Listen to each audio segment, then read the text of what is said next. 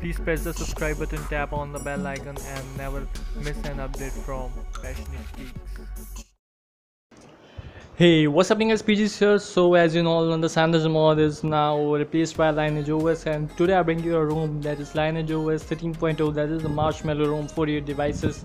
So the available chipsets are 65892 and 72. Links are in the description, so you can download and flash in your ROM. So before flashing, let's do a quick look and review about the ROM. So let's do it.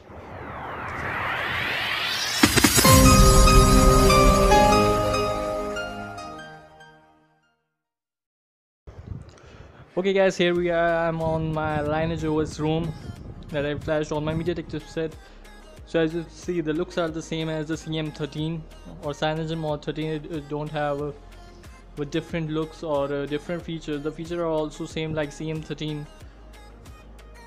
So I'm going to show you the dialer of the ROM. So one thing that you can notice this, it have Dolby Atoms. Dolby Atoms is used to it is a sound mod for ROMs. If you are a sound lover, then you know how Dolby Atoms work. So after Dolby Atoms, it have a Solid Explorer. Solid Explorer is a CyanogenMod file manager that is inbuilt in this ROM. It is a pretty simple and theming file manager. You can theme the file manager as you want. You can change the accent colors, you can change the background or whatever you want. It is like the ES file explorer, but it have a different looks and new style for Explorer. Okay, now let's talk about the Super ICU. It have inbuilt Super ICU. It is a rooted ROM, as the CyanogenMod have the pre-rooted ROMs. Next we're going to talk about the settings. So here settings will give you a a nugget type look that you can scroll the settings from a sidebar settings that you see. So it is a pretty new feature on the CM13 or your Lineage OS. It also have some display option. You have a variety of features. It don't have a lot of customization as we expect from the CyanogenMod ROM that we already used in the CM12 or CM12.1, but this CM13 or your Lineage OS 13, it don't have a pretty much customization, but it have a stock feel. So it have a great battery backup. I'm using it from I think 2 weeks, so it give me a perfect backup, so I can stay on this ROM for lifelong. So overall ROM performance is best, battery is best, and you don't have much tweaks, but you can use expose modules or the stuff that you want. So it's same as the Marshmallow feature. If you use the Marshmallow ROM, then you know what are the new features about it. So I'm not going to deep about talking about that feature. It also have you can disable the status icon, whatever you want. You can disable the airplane mode icon, disable the data icon, disable the battery icon and all. It also have a battery customization tweaks.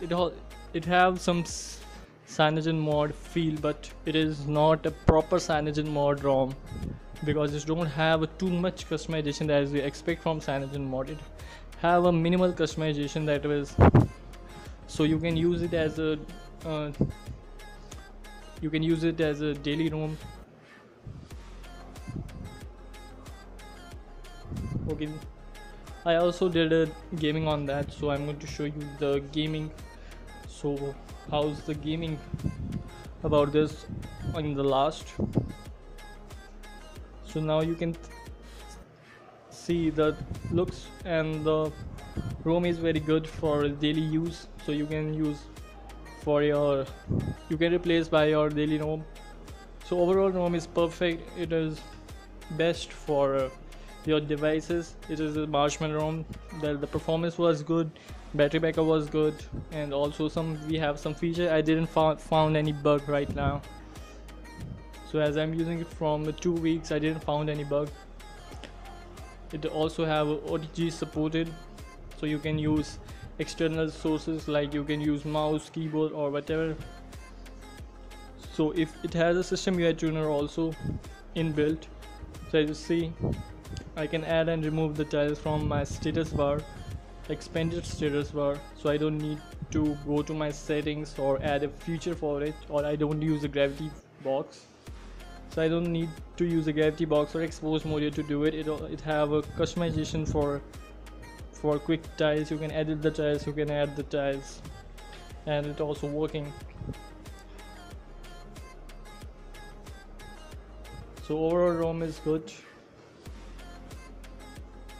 It also have a CyanogenMod theme engine, so don't worry, it have a CyanogenMod theme engine. You can download the CyanogenMod themes and apply on that. The CM13, CM12.1 and CM12 themes are working on it, so you can install the themes whatever you want. So as I say, I changed the themes are also working perfectly.